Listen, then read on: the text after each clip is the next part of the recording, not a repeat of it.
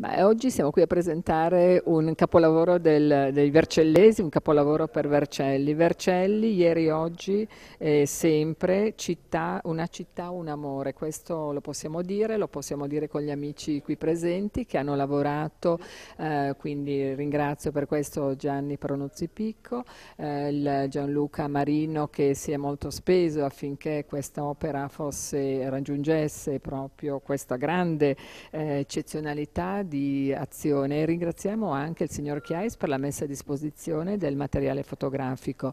Allora, Vercelli è una città, come abbiamo sempre detto, bella, importante, dobbiamo crederci prima di tutto noi e questo dimostra che i vercellesi credono nella nostra città, ma vogliamo farla conoscere. Allora, quale mezzo per farla conoscere? Pubblicando la Vercelli di ieri, la Vercelli di oggi, commentando e in questo modo andando a promuovere quelle che sono le caratteristiche, le bellezze della nostra città. Quindi Gianni, da dove nasce questa voglia di far conoscere la nostra città che condividiamo?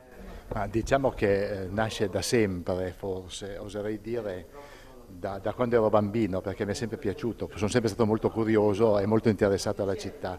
Poi crescendo ho sempre cercato qualcosa di particolare, gli angoli, i cortili, le immagini e questo è stato, diciamo, il momento che mi ha spinto a cercare di fare questo libro.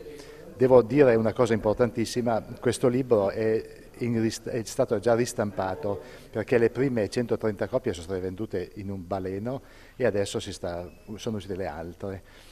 Diciamo che siamo contenti di quello che è stata diciamo, la vendita perché permette di aiutare il centro ascolto antiviolenza per le donne di Vercelli, che questa è la cosa importantissima, che è un'altra cosa perché vogliamo bene a Vercelli, vogliamo che anche le donne della nostra città riescano a superare determinate situazioni.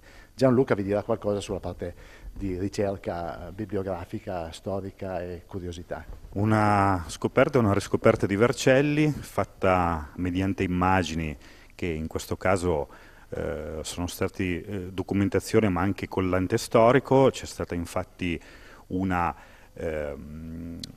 come dire, un confronto tra le immagini della vecchia Vercelli, quindi di fine 800 inizio 1900, e la Vercelli di adesso, e soprattutto un libro arricchito dai testi con molte curiosità storiche a livello di aneddoti su una Vercelli che comunque continua a rivivere nel suo spirito.